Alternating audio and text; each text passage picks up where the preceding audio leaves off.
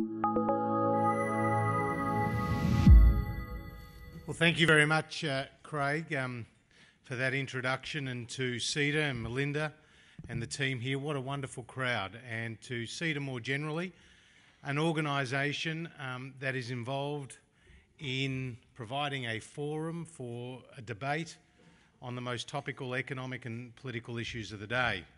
Craig referred to Sir Robert Menzies, and Menzies was fond of saying about politics that politics is a battle of ideas, not a clash of warring personalities. And I think that's all too important, and we shouldn't forget that in the sparring that we see in state and federal parliaments. And it's because of organisations like CEDA that we are able to have that discussion. Can I also acknowledge the traditional owners of the land and pay my respects to their elders past and present. Well, as I stand here today, Australia is in its 27th year of consecutive economic growth. We've had tax cuts for business, for households. We're rolling out a $75 billion infrastructure plan. We've been able to reinstate the Australian Building and Construction Commission as a cop on the beat, which during the Howard era provided a $6 billion annual productivity dividend to the Australian economy. We've maintained our AAA credit rating, and in the last 12 months, we've created more than 350,000 new jobs, 80% of which have been full-time. So the Australian economy is strong by domestic and by international standards. But in order for that job prosperity and that growth to continue, we need access to reliable and affordable power. But we haven't had that in Australia in recent years. And it was talked about being a hospital pass as a portfolio, maybe a poison chalice, I don't know. But when the Prime Minister rang me up after the last election and said, "Josh, can you take on for the first time this integrated portfolio of energy and the environment, effectively energy and climate change policy," little did I know that we would have a statewide blackout, that we would have the announced and ultimate closure of Hazelwood, and then, of course, continuous rising gas prices. So it has been a tumultuous period in energy policy, but it's not confined to here in Australia. I recently got back from Bonn for the International Annual Climate Change Conference, and I had an opportunity to meet with more than a dozen ministers from other countries. And they are going through the same stresses and strains in their own energy systems. Because what's happening in energy right now is the single greatest transformation in more than a century. The level of disruption is a bit like what the digital camera has done to Kodak film, or what the mobile phone has done to the landline. It's completely turned the whole system on its head. And it's in that environment that I thought today I'd share some thoughts with you, one on where we are today with our energy market, secondly, why we're in the position that we are in, and thirdly, what is the government's priorities and policies that we are going to focus on from here. In terms of where we are, power prices have been rising. In fact, what we have seen in the last decade is Australia going from having the 5th lowest power prices in the OECD to now having the 12th highest. And unfortunately, it's businesses in this room who are either competing against imports or competing on international markets who pay the price for those higher prices because it feeds directly into their competitiveness. It's also households who will pay a heavy price for rising power bills. The bottom 20% of income earners spend 5 times as much as a proportion of their disposable income on energy than the top 20% of income earners. So the burden falls disproportionately on those less well-to-do in our economy. In terms of the stability of our system, we've had, unfortunately, the first statewide blackout for decades when South Australia went into the black last September. A very significant event in more ways than one. Obviously, the economic costs ran into the hundreds and hundreds of millions of dollars. You saw big companies like BHP have production interrupted at Olympic Dam. You saw lead smelters get into trouble. You saw tuna fishermen at Port Lincoln lose their catch. You saw people stuck in elevators. You saw gridlock on the roads. And you saw people lose confidence in the reliability of their system. And having that level of interruption in South Australia was a warning sign to other markets right around the country of the challenges we face as the system transitions from a centralised system where everybody has been on the grid historically to a system now where we have more and more people who are off the grid. We have 17% of households who now have solar panels on their roofs. That is the most on a per capita basis anywhere in the world. We have a system now where we've historically relied on synchronous generation, which have come from the spinning turbines, predominantly coal but also gas, to now we have a system with more intermittent sources of power. Today we have 17% of power coming from renewables. That will grow to 23.5% by 2020 and grow significantly from there. The United States Energy Secretary in the Obama administration, when I spoke to him about the changes in our power system and we're talking about the rise of renewables, he described it as being like waves on the beach. You cannot stop this transition to more renewables or more intermittent sources of power, nor should we try to. But what we need to do is to manage that system more effectively. So we've gone from a system with synchronous generation where everybody has been relying on the grid, where there's been escalating demand for energy, to one where there's now a flatlining in demand, particularly as energy efficiency has taken hold. And we've also had a system historically in Australia where there's been surplus generation. To now we have a very tight supply-demand balance. And here in Victoria, we're obviously focused on the summer ahead, post the closure of Hazelwood, South Australia too, New South Wales too, because we've seen 10 coal-fired power stations close in Australia in the last 7 years. A very significant development, which has meant we've gone from having surplus capacity to now having a very tight supply-demand balance until the committed generation starts to be built and comes online.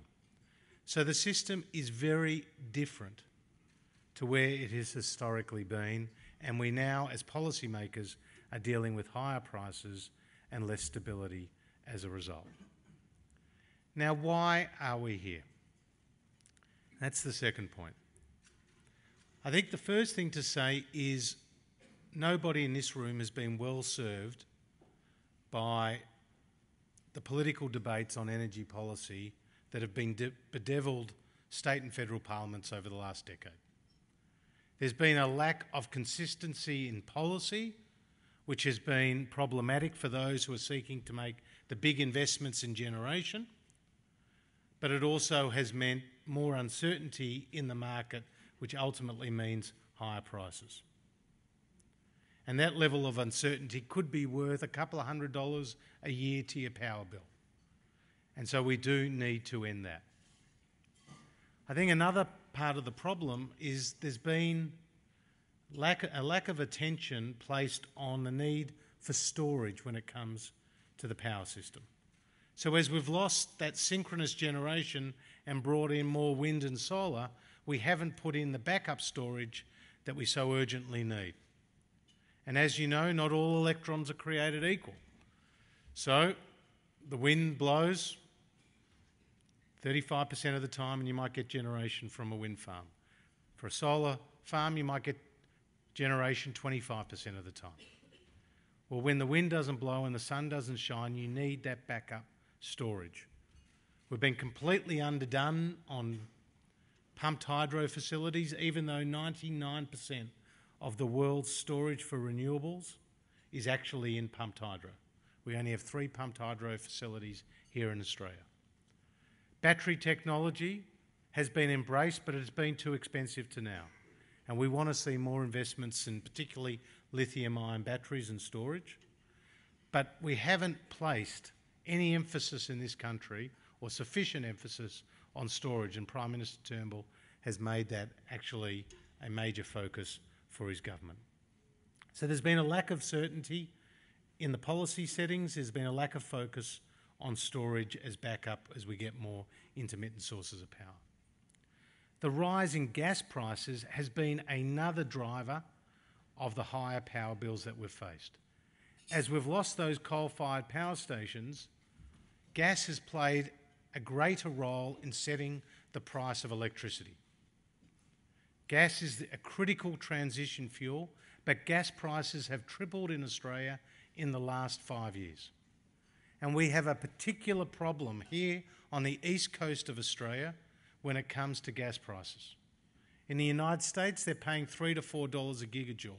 Here in Victoria, we could be paying $10 to $12 a gigajoule of gas. And what we've seen is 2 things happen. One is we've started to export 2/3 of what we produce on the east coast of Australia. And second, we've seen blanket bans and moratoriums on the development of not just unconventional gas, which does involve often fracking, but also conventional gas onshore, which is really regrettable because it means we're not getting the supply into the market that we need. So gas prices, or gas, set the price of electricity twice as often in 2017 as it did 2 years prior. And when you consider gas prices are 3 times what they were 5 to 6 years ago, that has meant much higher prices for you. Another big driver of the higher prices that we've been paying in power has been a result of the overbuild in what are called the poles and the wires, or the networks.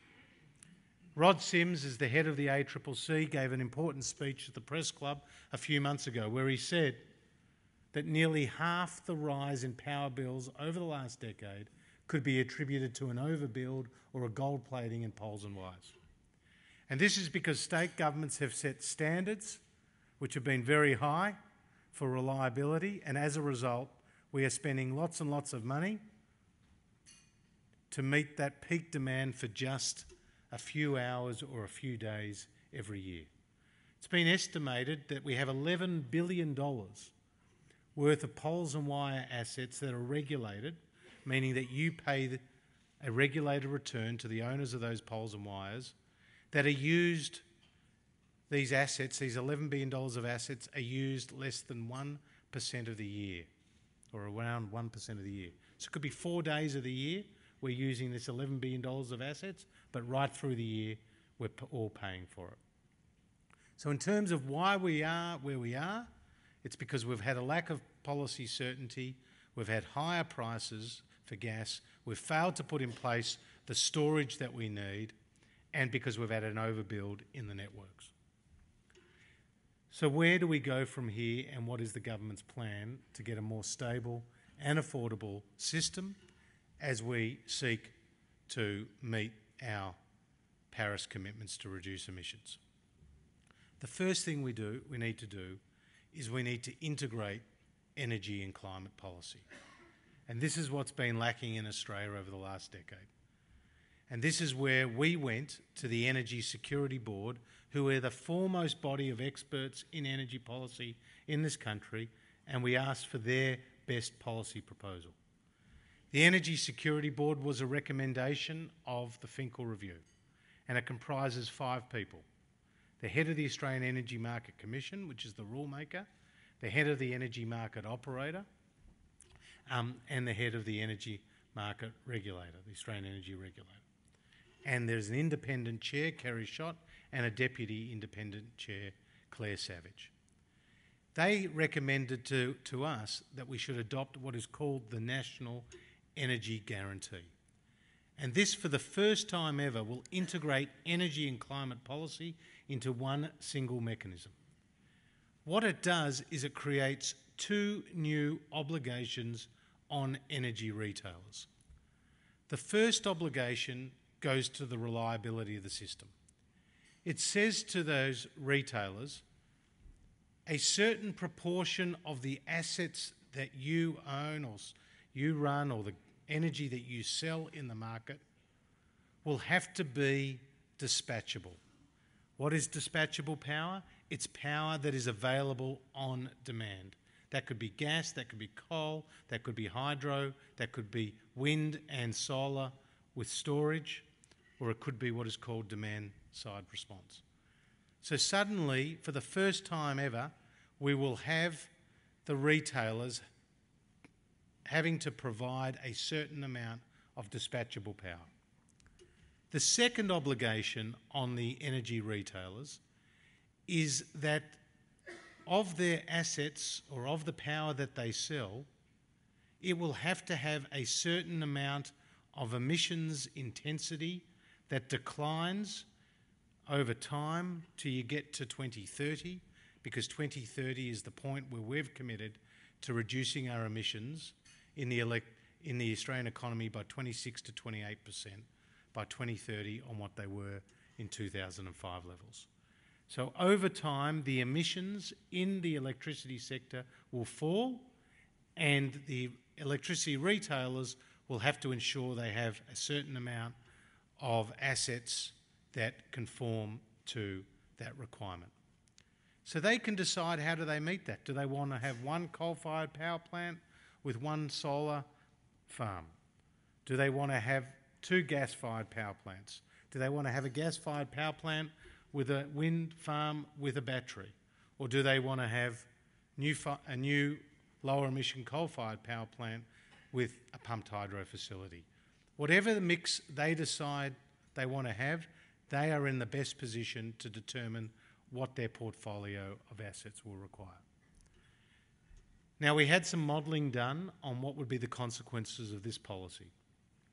And the modelling was that we will see energy prices come down in the terms of the wholesale price by 23%. That's an enormous amount, particularly to the large users of energy. For a household bill, that could mean $120 a year saving. If you are a chemical factory, that could mean a $1.4 million a year saving. If you're a large supermarket, that could mean a $400,000 a year saving. If you're a paper manufacturer, that could be a $10 million a year saving. Or indeed, we're at BlueScope at Port Kembla's Steelworks earlier last week, and that will mean a $13 million annual saving to their energy bill, simply by getting more stability in the energy system so we can get a proper level of investment going forward. The National Energy Guarantee has been warmly received right across the board.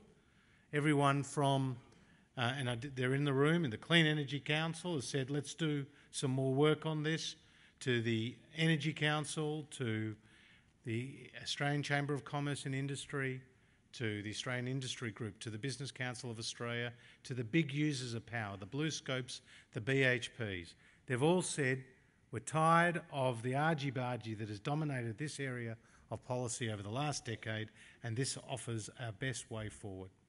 So what we are doing is now we're working through the detail. We had a constructive and productive meeting of the COAG Energy Council last Friday. We got the states to support additional work being done. That will now be worked through to April, where hopefully we'll have a fully fledged design of this policy that we can keep working through from there and requiring changes to the national electricity market rules and changes to legislation. So the National Energy Guarantee offers a way forward, and it builds on the additional things that we're doing to rein in the power of the electricity networks, the work we've done to get more gas into the market, and the work that we're doing with the retailers. So it's an absolutely fascinating time in energy policy. There's no doubt we're dealing with a system which is undergoing dramatic transformation and change, a huge amount of unprecedented level of technology disruption. This also creates enormous amount of opportunities as we move to demand-side response, smart grids, virtual power plants, things that weren't even thought about a decade or more ago. This is what's happening in the electricity sector, but as far as the government is concerned, we know what our priorities are. We need to integrate energy and climate policy. We need to provide more gas into the domestic market. We need to rein in the power of the networks, and we need to get a better deal for millions of Australians from the retailers. All of things that we're actioning and we're trying to do as much as we can in a bipartisan way, and to work with our state and territory counterparts, because we truly need a national response if we're going to get a national solution. Thank you very much.